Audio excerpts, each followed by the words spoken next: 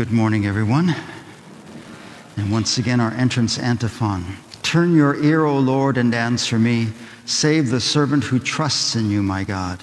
Have mercy on me, O Lord, for I cry to you all the day long. In the name of the Father, and of the Son, and of the Holy Spirit. My brothers and sisters, may the grace of our Lord Jesus Christ, the love of God, and the communion of the Holy Spirit be with all of you. The Lord challenges us in the gospel today to be ready, to be awake, to open our eyes to see his presence, not just at the end of time, but all throughout our lives. God is always trying to enter into our lives through every circumstance and every situation. So let us ask God for that awareness and that desire to see him, to open our eyes, to welcome him into our lives.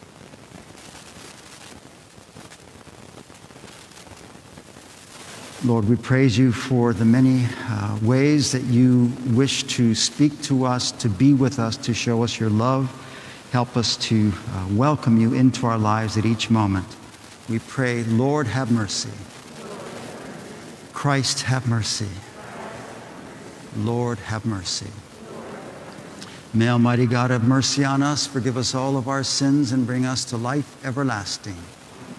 Let us pray. O God, who caused the minds of the faithful to unite in a single purpose, grant your people to love what you command and to desire what you promise, that amid the uncertainties of this world, our hearts may be fixed on that place where true gladness is found.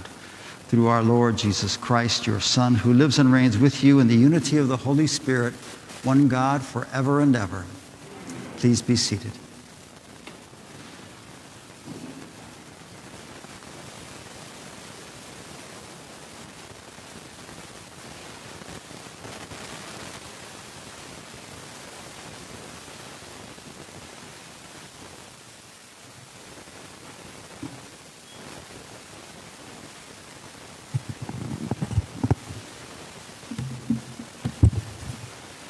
A reading from the first letter of St. Paul to the Thessalonians. We have been reassured about you, brothers and sisters, in our every distress and affliction through your faith. For we now live if you stand firm in the Lord. What thanksgiving then can we render to God for you, for all the joy we feel on your account before our God?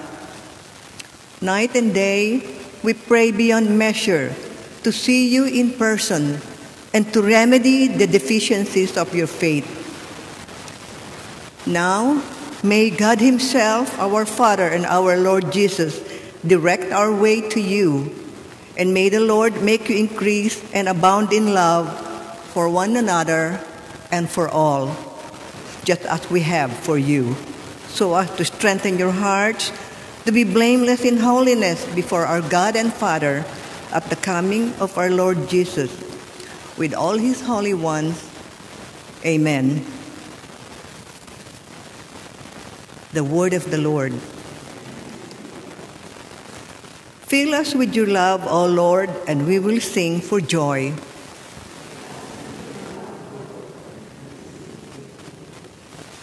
You turn man back to dust, saying, Return, O children of man, for 1,000 years in your sight are as yesterday, now that it is past, or as a watch of the night. Fill us with your love, O Lord, and we will sing for joy. Teach us to number our days aright, that we may gain wisdom of heart. Return, O Lord. How long? Have pity on your servants. Fill us with your love, O Lord, and we will sing for joy. Fill us at daybreak with your kindness, that we may shout for joy and gladness all our days. And may the gracious care of the Lord and God be ours. Prosper the work of our hands for us. Prosper the work of our hands. Fill us with your love, O Lord, and we will sing for joy.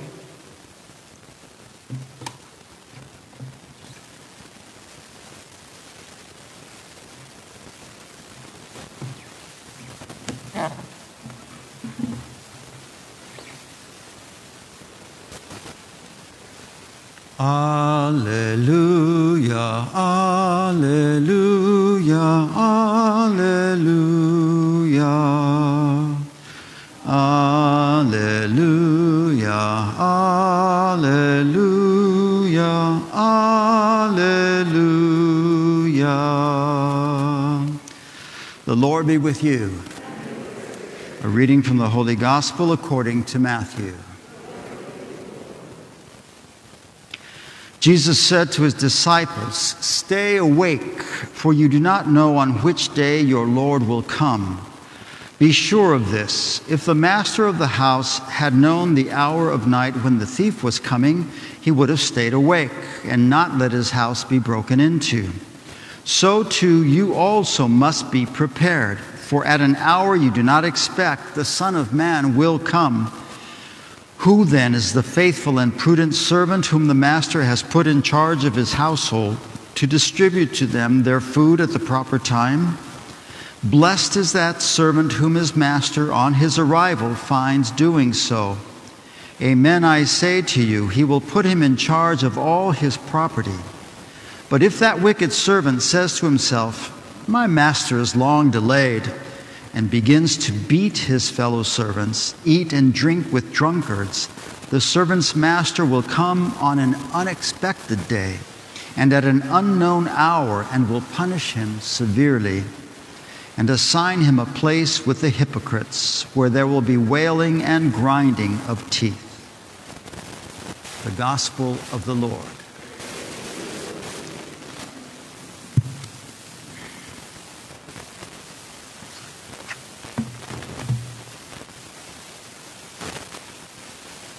The older I get, the more experience I have in life, and especially as a priest, the more I truly believe, the more deeply I believe that God is good, God is loving, God is powerful. But also, the more I come to realize that God is mysterious. Just cannot figure God out. And I would even go so far as to say that God is really, really sneaky. God is sneaky. And I think in some ways that's what Jesus is saying in this gospel. In the Gospel of Matthew chapter 24, from which this gospel was taken, Jesus is talking about the end times, lots of different things that are combined in this one chapter, the end of the world, the end of the temple in Jerusalem, and so on. But this particular gospel, I think he's primarily referring to the end of time, the end of the world. But I can think it can be applied really to our entire lives, not just the end of our lives or the end of the world, but every day. And basically Jesus says, God is sneaky. He breaks into like a thief. A thief breaks into your home or into your car and steals something. And so God, like a thief, breaks into our lives at an unexpected time, through unexpected circumstances or situations, and in and through unexpected people.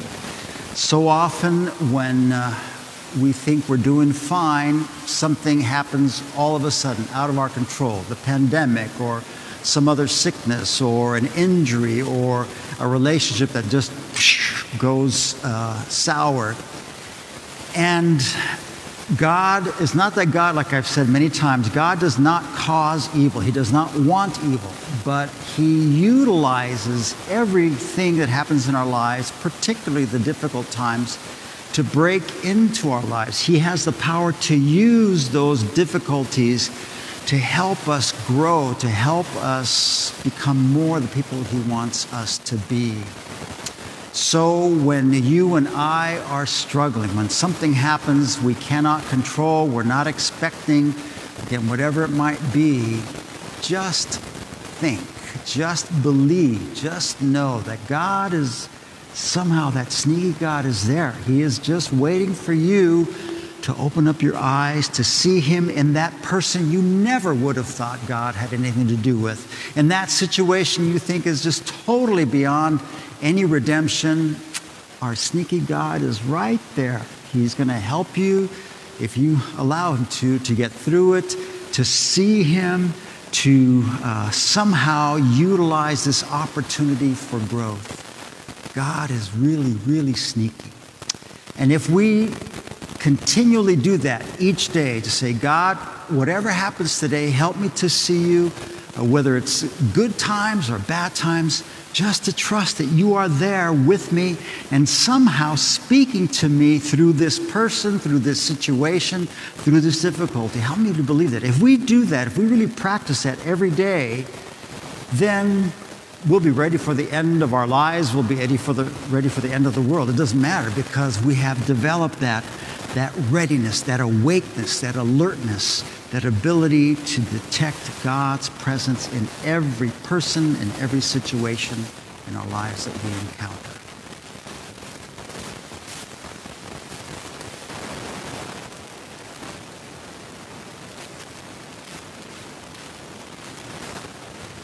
We now stand and offer our prayers to the Lord this morning.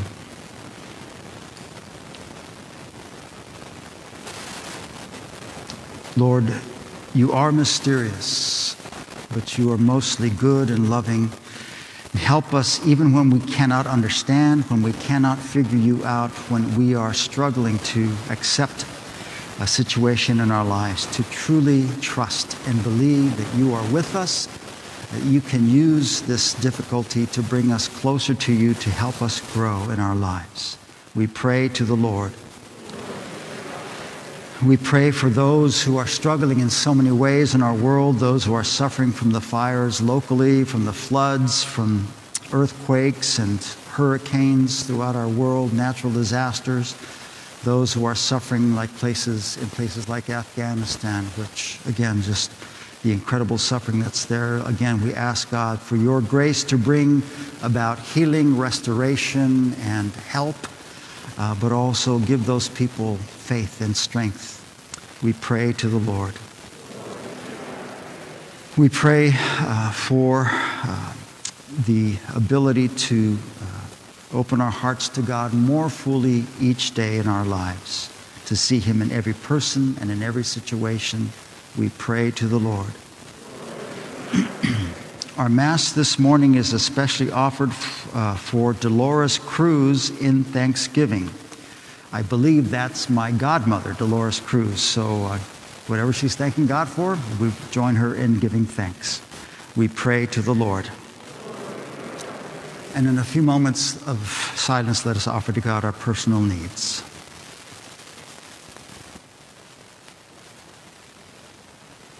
We pray to the Lord. Lord God, we thank you for your ever-present love and goodness that is with us at each moment, especially in the difficult times. May we continue to grow in our trust in you. We make our prayers through Christ our Lord. Please be seated.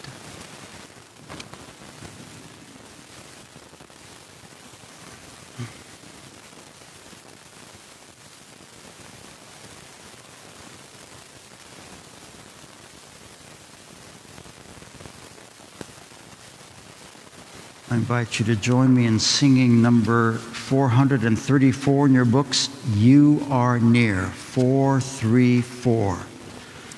434. O Lord, I know you are near, standing always at my side. You guard me from the foe, and you lead me in ways everlasting. Once again, O Lord, I know you are near, standing always at my side. You guard me from the foe, and you lead me in ways everlasting.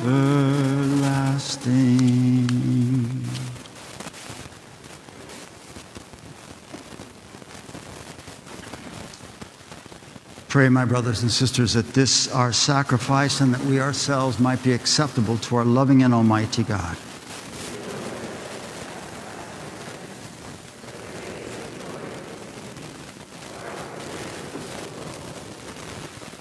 O Lord, who gained for yourself a people by adoption through the one sacrifice offered once for all, bestow graciously on us, we pray, the gifts of unity and peace in your church, through Christ our Lord. The Lord be with you. Lift up your hearts. Let us give thanks to the Lord our God.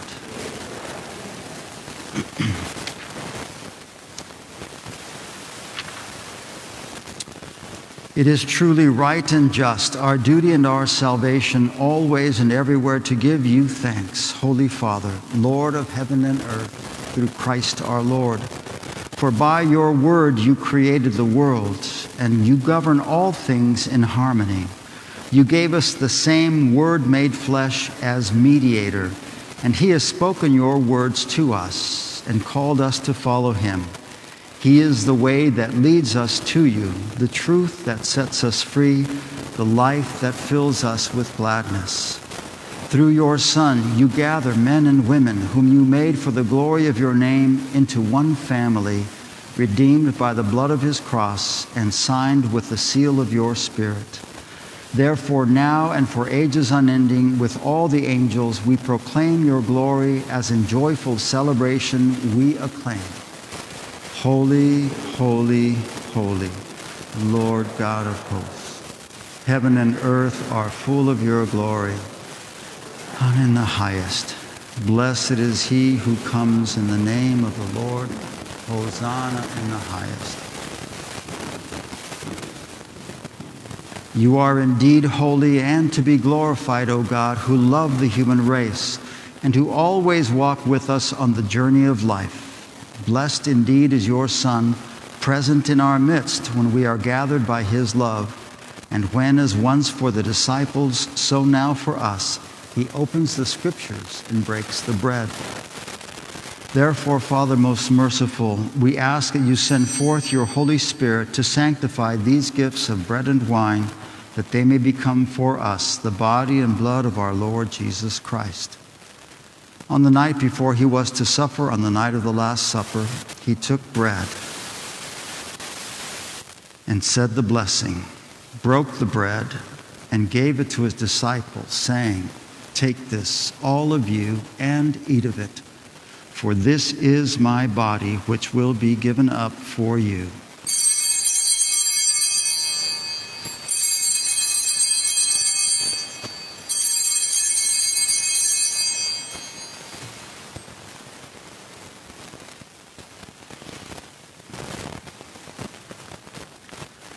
In a similar way, when supper was ended, he took the chalice and gave you thanks, and gave the chalice to his disciples, saying, "Take this, all of you, and drink from it, for this is the chalice of my blood, the blood of the new and eternal covenant, which will be poured out for you and for many for the forgiveness of sins. Do this in memory of me."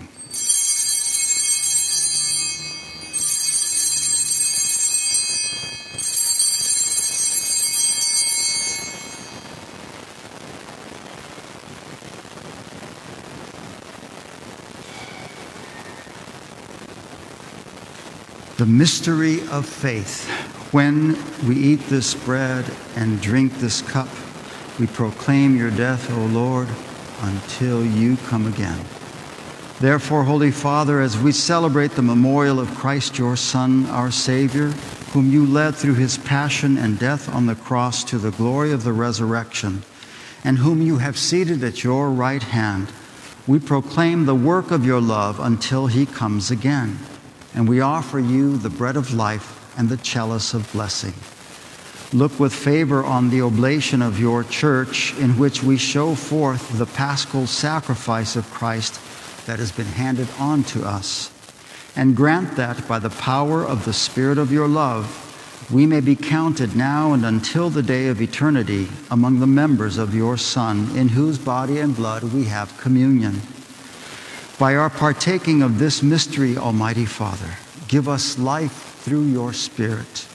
Grant that we may be conformed to the image of your Son and confirm us in the bond of communion, together with Francis our Pope and Jose our Bishop, with all other bishops, with priests and deacons, and with your entire people. Grant that all the faithful of the Church, looking into the signs of the times by the light of faith, may constantly devote themselves to the service of the gospel.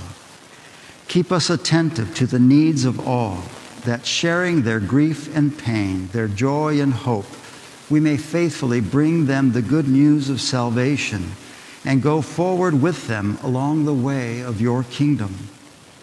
Remember our brothers and sisters who have fallen asleep in the peace of your Christ, and all the dead whose faith you alone have known.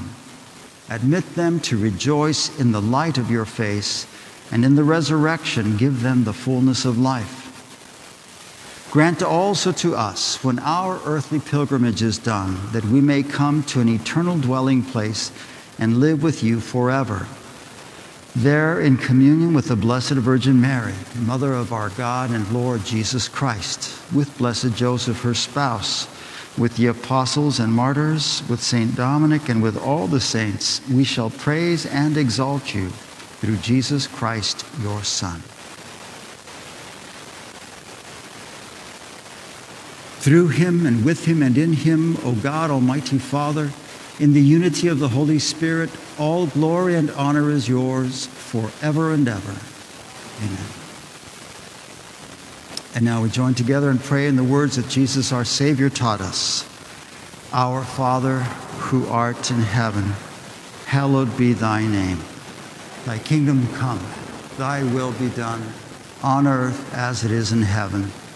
Give us this day our daily bread, and forgive us our trespasses, as we forgive those who trespass against us. And lead us not into temptation, but deliver us from evil. Deliver us, Lord, we pray, from every evil. Graciously grant peace in our days, that by the help of your mercy we may be always free from sin and safe from all distress, as we await the blessed hope and the coming of our Savior, Jesus Christ. For the kingdom, the power, and the glory are yours, now and forever. Lord Jesus Christ, who said to your apostles, "Peace I leave you, my peace I give you," look not on our sins, but on the faith of your church, and graciously grant her peace and unity in accordance with your will, who live and reign forever and ever. The peace of the Lord be with you always. Thank you. Now let us carefully offer to each other a sign of peace.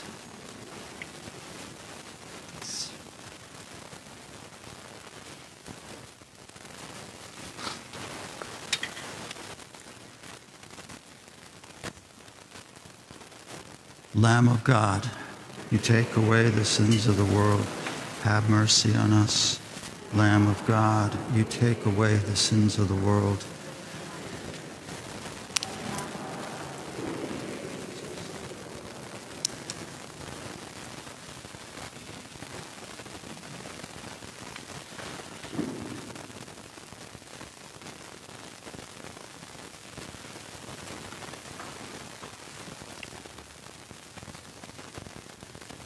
My brothers and sisters, behold Jesus, the Lamb of God, who takes away the sins of the world.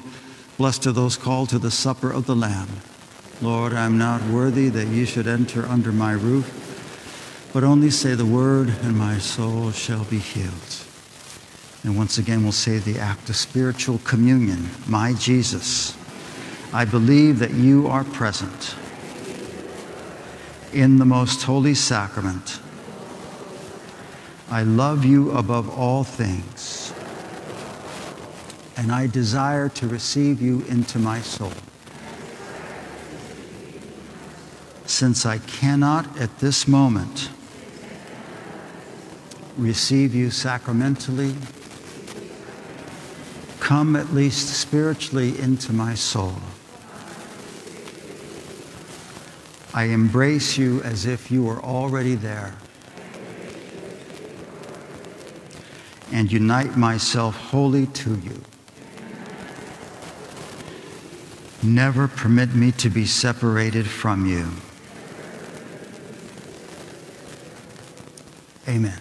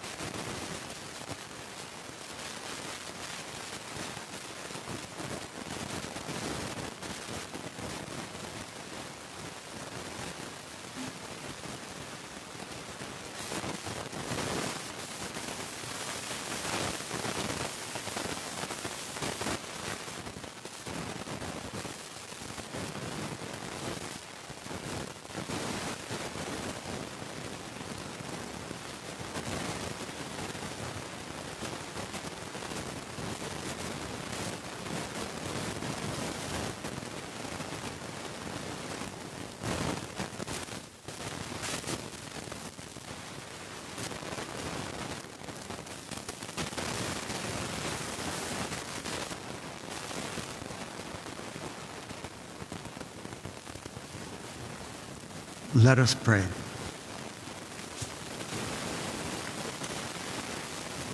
Complete within us, O Lord, we pray, the healing work of your mercy, and graciously perfect and sustain us, so that in all things we may please you. Through Christ our Lord. The Lord be with you. May Almighty God bless you, the Father, the Son, and the Holy Spirit. Let us go in peace, proclaiming the gospel by our lives.